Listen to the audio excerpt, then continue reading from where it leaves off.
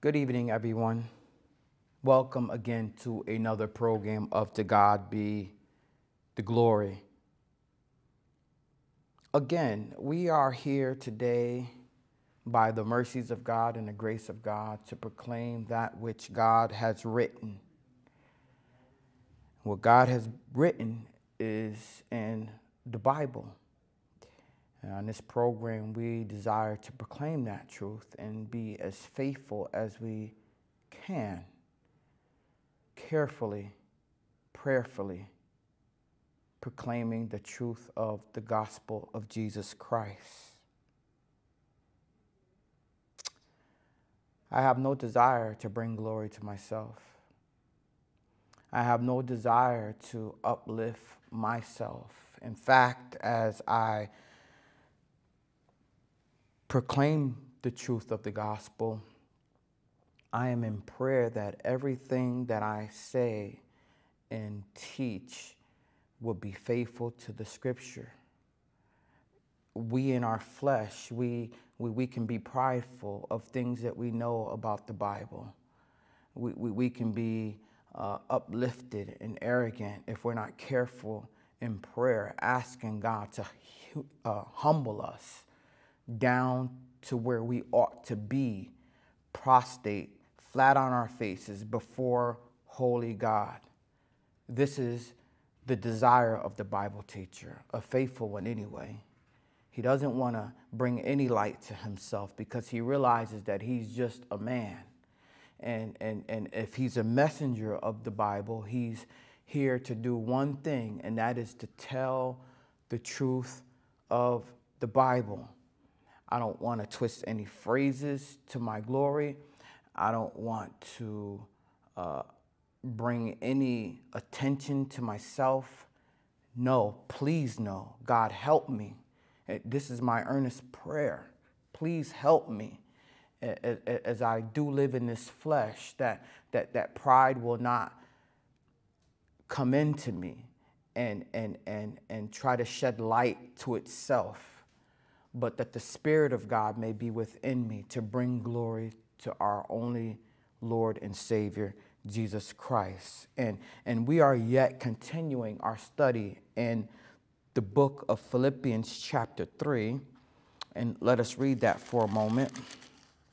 Philippians chapter 3, and we've been talking about knowing God, and particularly in verse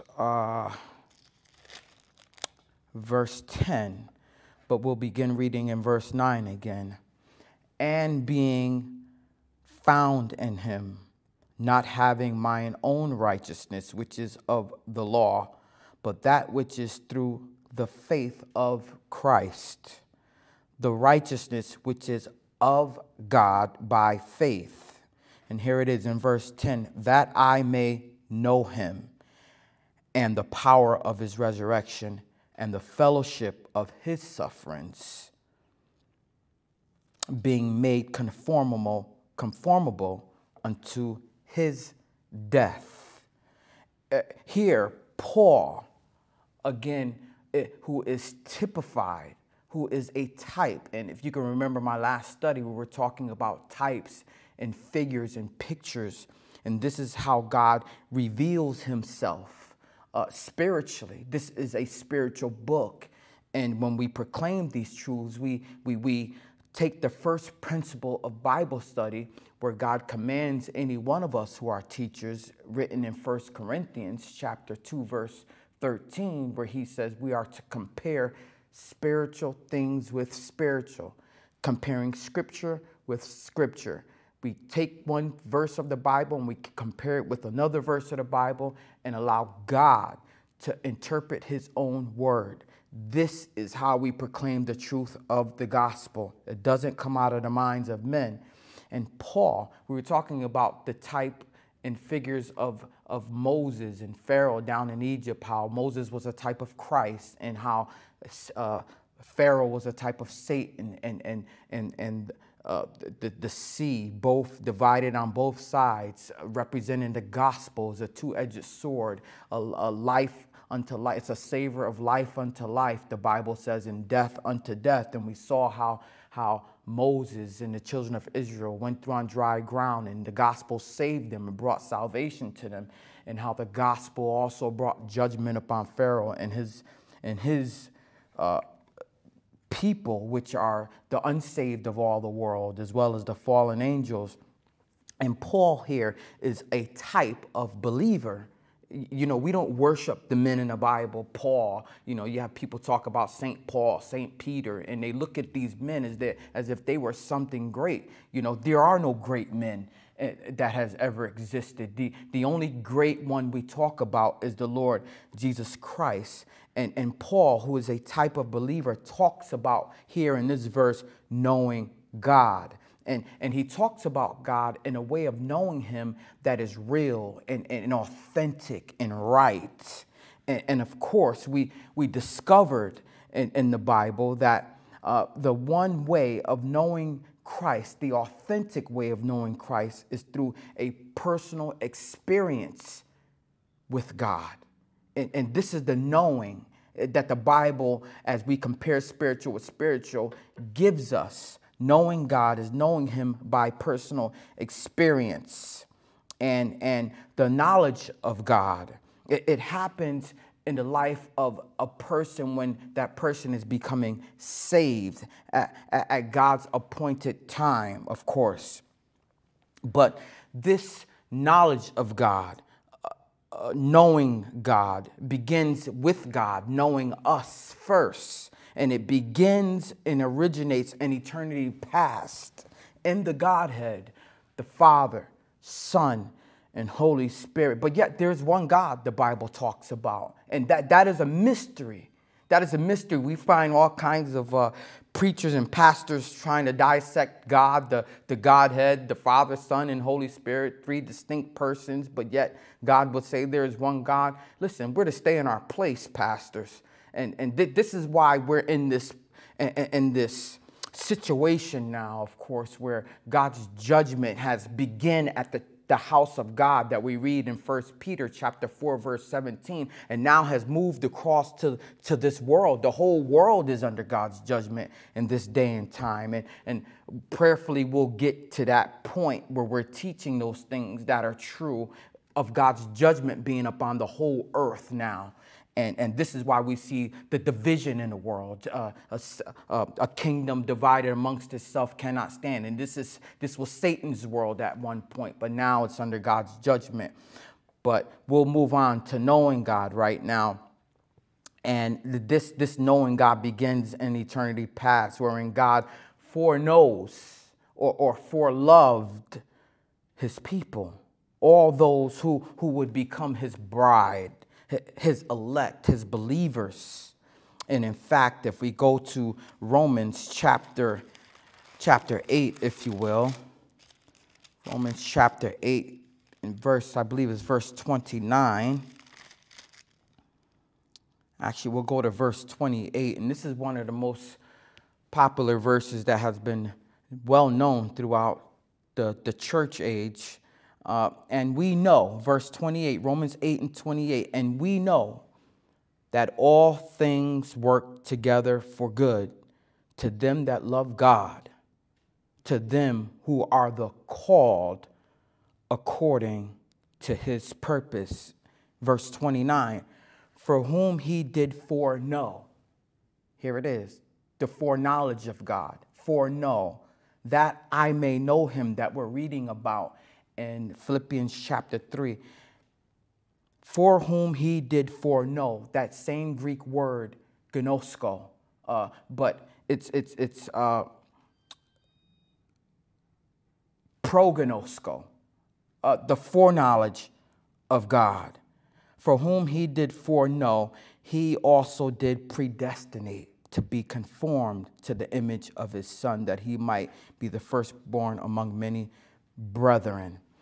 So this foreknowledge of God is the forelove of God. Gnosko, the intimate relationship between Christ and the believer, the for loving God. You know, God tells us in his word that we love him because he first loved us. You see, God loved you if you are a true believer and loved me in eternity past in the Godhead. And then it goes on to say he predestined us. You know, many people have a problem with being chosen by God. We want to be in control of God's salvation program. We want to make the choice when it's on our time, when we want to choose, okay, I'll choose you, God, to be my dad. That's not how it works in God's salvation program. It may work like that in your mind, in which you've never become born again, but God's salvation program is in God's complete sovereign control. It's not in the hands of mankind. It's in God's providence. It's in his time wherein he would forelove you in eternity past, before you even existed, before you was even thought of by your parents. And it says he predestinated it, which means, this Greek word means to predetermine and pre-establish. He pre-established his love for you in eternity past, and he marked it out beforehand. And in fact, if we go to Revelations chapter 13, Revelations chapter 13, if you will, beginning in verse 8, you know, God talks about people's names marked out or written or not written here in the Lamb's book of life. And he writes in verse 8 of chapter 13 in Revelations, and all that dwell upon the earth shall worship him, whose names are not written in the book of life of the Lamb slain from before the foundations of the world. And you see, this is how God has planned his salvation program. But before he even created this world, he knew that mankind would fail. He knew that they would fall into sin and rebel against him. And he had a plan already pre-established for his elect people, and those in whom he had already written their names in the Lamb's book of life. And we have discovered in the Bible that to know God and to know him properly and to know him intimately is the work of God in the life of the believer. And we saw that the knowledge of God, to know God, gnosko, that Greek word, we saw this same word in Luke chapter 1, verse 34, where the angel Gabriel came down from heaven to Galilee to tell Mary that she would be with child. And Mary, a virgin, said unto the angel, how will this be, since I do not know a man? Same Greek word, gnosko. And we're talking about sexual intimacy here, you know, and of course, we don't have that with God, but this is the intimacy that God talks about, that he has with his bride, with the believer. And we also read, if you want to go back to the Old Testament, in Genesis chapter 4, verse 1, where God says, and Adam knew Eve, his wife, and she conceived and bare Cain. Adam knew Eve, his wife. He knew her. You see, in this knowledge of God, that there is a love relationship, that there is an intimacy, there's an experience with God when you become born from above. And the knowledge of God is personal, and to know God is loving and an intimate relationship. And so Paul here in this text in Philippians chapter 3 came to understand. And when we talk about understanding spiritually, we need to look in the Bible and see what God talks about to understand, to see with the eyes of our spiritual understanding in our hearts, because before we become saved, our hearts are darkened. We don't know God. We have no knowledge. There's no spiritual intimacy with God. But once, and we find that in Ephesians chapter 4, verse 18, but once we become born from above, once we have this spiritual knowledge of God, this intimacy, this relationship with God, this love relationship with God, God opens our eyes to see the beauty and the glories of Christ and see all of his wondrous works and who he is and what he has done. And if we go back to Ephesians chapter 1, Ephesians chapter 1, if you will, beginning in verse 18, God talks about the eyes of your understanding. Our understanding is darkened by sin, so we can't understand how great God is. We can't understand the love of God. We can't understand the infinite glories of Christ and his power and his majesty. We only see things on this earth because we're blind to the knowledge of God. But the eyes, God talks about in verse 18 of Ephesians chapter 1, the eyes of your understanding being enlightened, that ye may know what is the hope of his calling and what is the riches of the glory of his inheritance in the saints. And what is, verse 19, and what is the exceeding greatness of his power toward us who believe according to the working of his mighty power, that ye may know what is the hope of your calling, the eyes of your understanding being enlightened. This is what has to happen in the life of a person who's being born again. His eyes has to be open to understand, to see the intimacy that he has with his Savior now. So it is the knowledge of God. And so Paul, in this text, he came to understand as his eyes were open after his encounter with the risen Christ on the road to Damascus. Paul had his spiritual eyes open. He came to know Christ.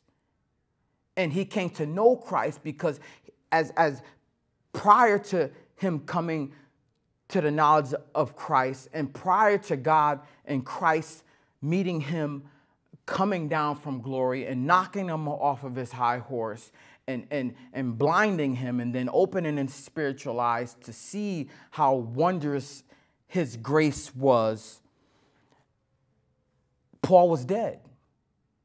He was dead, and though he was around scriptures and he was around the Pharisees and he had the Bible, he did not have salvation. He did not know the risen Christ. And after having this engagement of the love of Christ and the mercies of Christ, that he finally came to know Christ. As the text says in Philippians, that I may know him. You see, he had realized and had an encounter with the power of Christ in his life that opened his knowledge, that opened his understanding of the risen Christ. As the text goes on to say in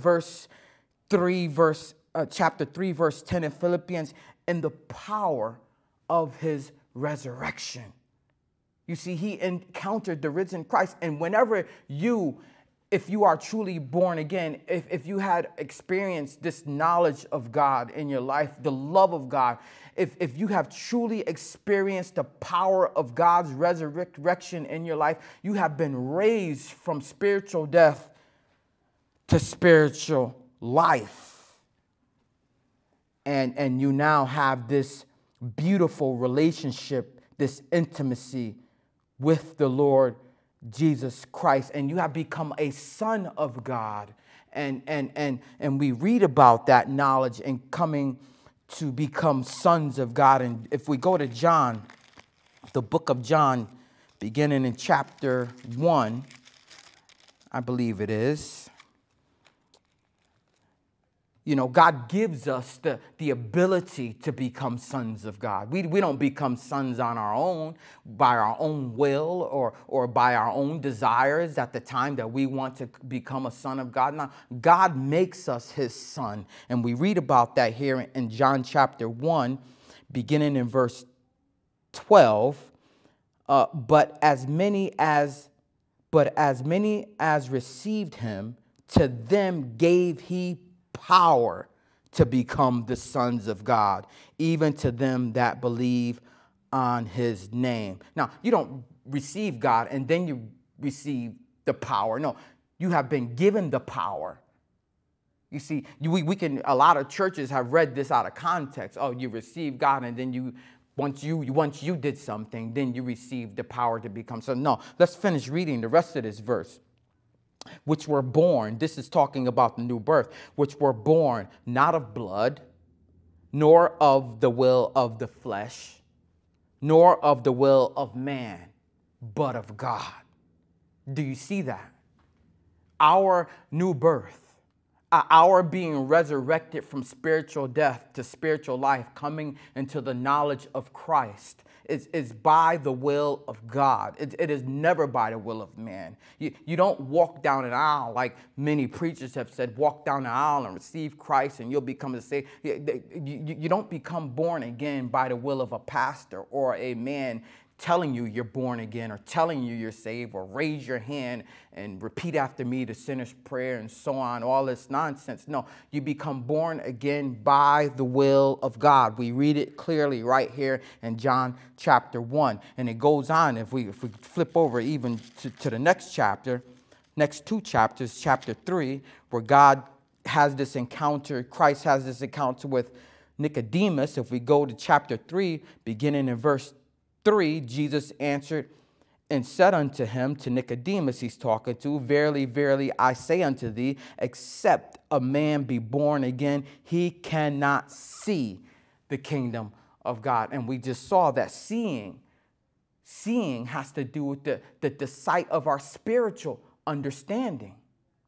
Our spiritual understanding in Ephesians, if we go to Ephesians chapter 4, and we didn't read that, but here it is in Ephesians chapter 4, verse 18, having the understanding darkened, being alienated from the life of God through the ignorance that is in them because of the blindness of their heart. You see, blindness. Is not talking. God is not talking about physical sight. He's talking about spiritual sight, spiritual understanding, and the heart being blinded from the love of God, which is the knowledge of God. And when we are blinded from the love of God and the knowledge of God, we have no sight. We have no sight of what real agape love truly is that comes from above. And most of the world and most people in the churches of the world do not know Christ. Some profess they do, but do they really know him? For an example, if we go right back to that chapter, John chapter 1, verse 10 and 11, God says here, he was in the world, and the world was made by him, and the world knew him not. Same Greek word.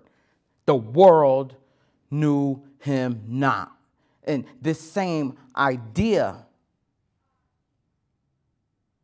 is found in other places of the Bible where the world knew him not.